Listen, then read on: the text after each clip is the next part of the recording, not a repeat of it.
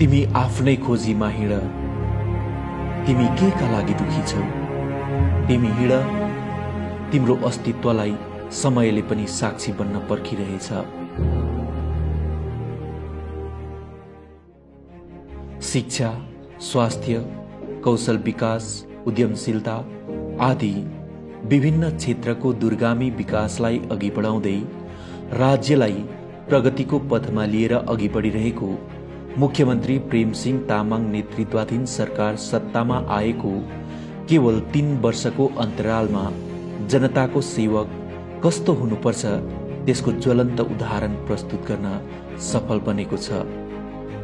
भोलिको सिक्किमलाई नयाँ आकार दिने युवा जमातलाई सही मार्गदर्शन गराउनुपर्छ भन्ने सकारात्मक सोच बोकेको सरकार वाणिज्य एवं उद्योग अथवा कमर्स एन्ड इन्डस्ट्री विभाग अन्तर्गत उनीहरूको सिप अनुसारका योजनाहरूको सुरुवात गर्दै छुट दरमा ऋण उपलब्ध गरेर आफूले जानेको काम लगनशीलताका साथ गरे स्वनिर्भर बन्नमा कुनै बाधा व्यवधानले छेक्न सक्दैन भन्ने आत्मविश्वास उनीहरूमा विकसित गर्न सक्षम बनेको छ।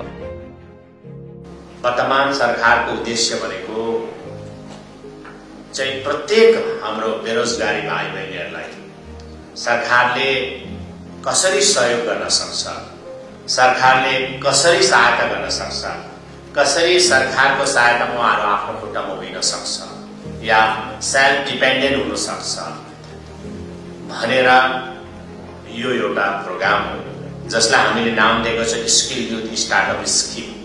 यो स्किममा विभिन्न तपाईको योजनाहरू छ र विशेष गरी यो स्किम भनेको के हो भन्दाखेरि हामी त्यो भाइ बहिनीहरू जो चाहिँ सरकारी नौकरी नगरेर जसले पढा लेखेको छ, जसकोमा हातमा उसको कला छ या सिप छ, केही गर्न चाहन्छ तर आर्थिक रूपले उहाँहरू कमजोर भएकाहरूलाई हामी ब्याङ्कसँग टाइप गरेर सरकारकै तर्फबाट विभागकै तर्फबाट ब्याङ्कसँग कोर्डिनेट गरेर उहाँहरूलाई हामी सहायता गर्नको लागि हो।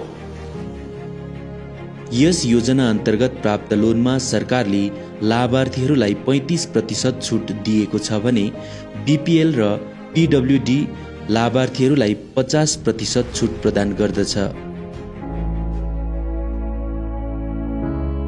हाम्रा शिक्षित बेरोजगार युवाहरू टेक्नोलोजीको सहायतामा चल्ने नैदानिक केन्द्र अथवा डायग्नोस्टिक सेन्टरको सञ्चालन गरेर मानिसहरूलाई विभिन्न स्वास्थ्य सम्बन्धित जाँच सुविधा उपलब्ध गर्दै आफूलाई स्वनिर्भर बनाउन सफल बनेका छन्।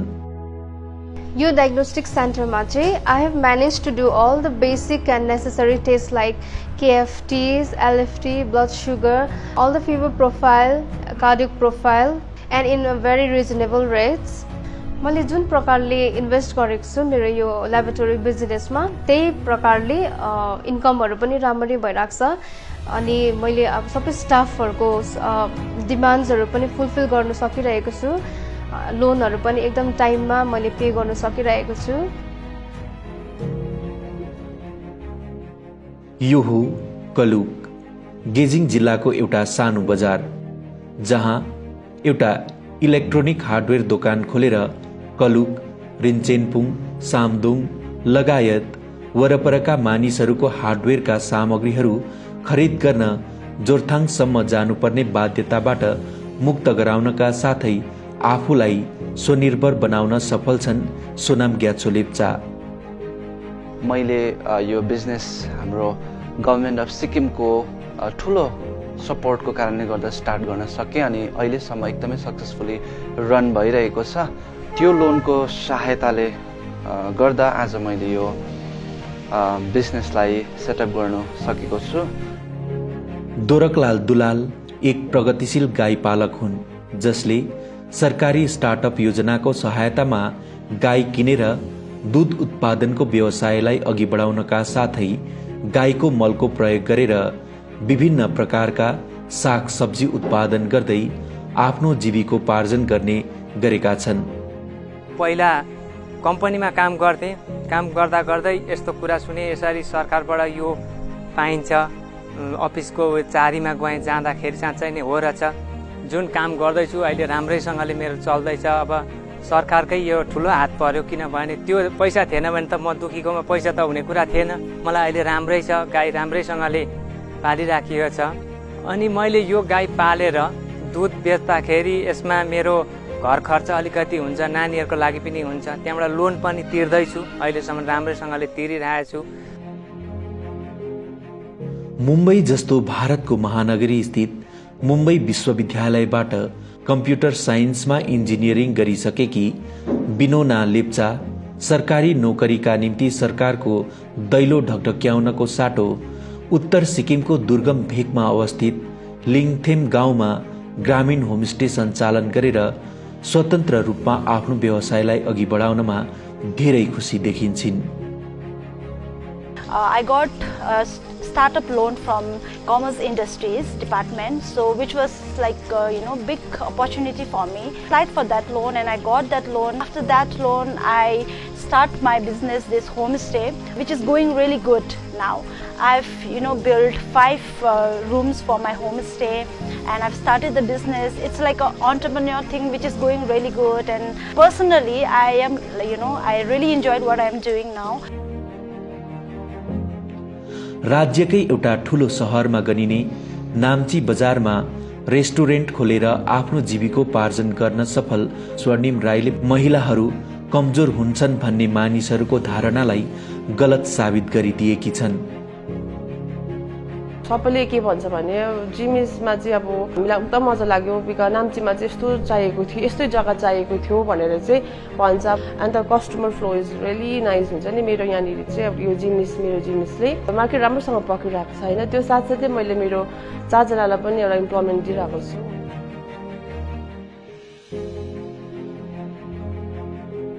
स्वतन्त्र रूपमा आफ्नो व्यवसाय चलाएर स्वनिर्भर बन्न पाए कुनै पनि क्षेत्रलाई अँगाल्न हामी तयार छौं भन्ने दृढ विश्वास सिक्किमे युवा जमातमा बिस्तारै पलाउँदैछ। गान्तोक जिल्लाको राउते रुम्तेक निवासी होमनाथ शिवाकोटीले यसको ज्वलन्त उदाहरण प्रस्तुत गरेका छन्। यो बिजनेस सुरु गर्नलाई हामीले कमर्स एन्ड इन्डस्ट्री डिपार्टमेन्टबाट स्टार्टअप स्किमबाट चाहिँ हामीले लोन पायौँ। यहाँ हामीले हाम्रो गाउँको मान्छेहरूलाई पनि काम दिएको छौँ। तर अब हामीले जुन यो पेपर अरू कम्पनीले बेच्नुहुन्छ त्योभन्दा हामी कम्ती रेटमा हामी तपाईँहरूलाई डेलिभरी गरिदिन्छौँ। सिक्किममा उद्यमीहरूमध्ये ट्राउट माछा पालनको व्यवसाय चलाउनेहरूको पहिचान छुट्टै रहेको छ। सुदूरपश्चिमको श्रीबदाम निवासी अर्पण गुरुङ स्टार्टअपबाट लिएको 20 लाख रुपियाँ लोनको सहायतामा ट्राउट माछा पालनलाई अघि बढाउनमा व्यस्त छन्। 20 लाख रुपियाँ मैले लोन लिएर आफ्नो ट्राउट फार्मलाई मैले स्टार्ट गरेको थिएँ। मैले यसमा आफ्नो 12,000 बच्चाहरूलाई चाहिँ मैले अहिले यहाँ लगाइरहेको छु र यो मैले बच्चा लगाएको चाहिँ तपाईँको मार्च महिनादेखि हो र अहिले चाहिँ यिनीहरूको साइज मिनिमम तपाईँको अराउन्ड 100 ग्राम्सहरूसम्म पुगेको छ है। र जब यो 250 ग्राम्स एउटा बच्चाको साइज पुग्छ त्यति बेला चाहिँ यो कमर्सियल रेट पुग्छ है। यो सेप्टेम्बर अक्टोबरसम्मको टार्गेट राखेर मैले काम गर्दैछु।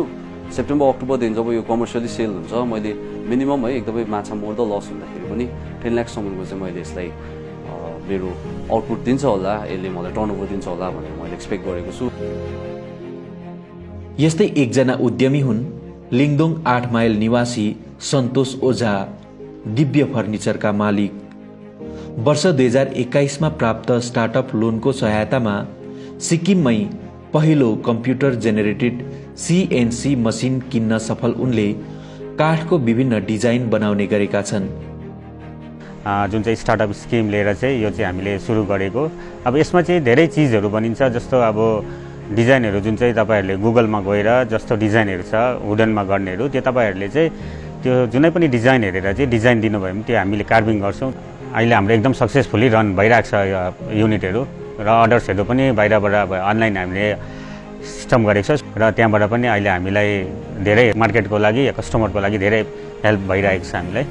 आफ्टर यो युनिट स्टार्ट गरिकन अब एकदमै राम्रो भइरहेको छ, अब इन्कमहरू पनि राम्रो भइरहेको छ। मेरो आफ्नो पर्सनल लाइफ र जति पनि मेरोमा स्टाफहरू छ उहाँहरू पनि एकदम सेटिस्फाई भएर चाहिँ एकदमै खुसी हुनुहुन्छ।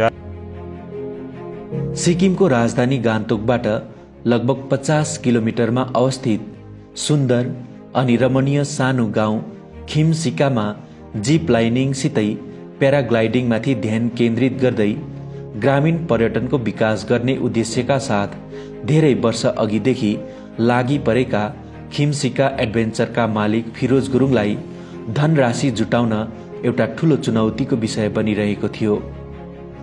उनले सिक्किम सरकारको कमर्स एन्ड इन्डस्ट्री विभागबाट स्टार्टअप लोन प्राप्त हुने थाहा पाएपछि यसका निम्ति फर्म भर्ने प्रक्रिया सुरु गरे।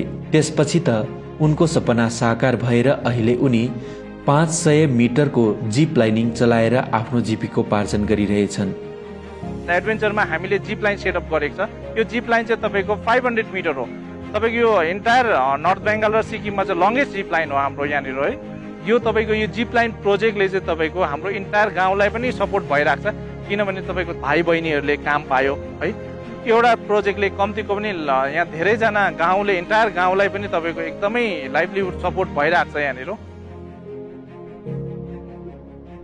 उद्यमिताको एउटा प्रेरणामूलक कथा हो पोक्लोक कामराङकी प्रेमकित लेप्चाको, जसले स्टार्टअप स्किम अन्तर्गत प्राप्त ऋणको सहयोगमा विभिन्न आवश्यक सामग्री किनेर नाम्चीमा एउटा युनिसेक्स ब्युटी सलोनको सुरुवात गर्दै आफ्नो व्यवसायलाई अघि बढाइरहेकी छन्। आउनुहोस् हामी एकजुट भएर नयाँ सिक्किमको निर्माणमा योगदान दिउँ अनि आफ्नो सपनालाई पूरा गरौं।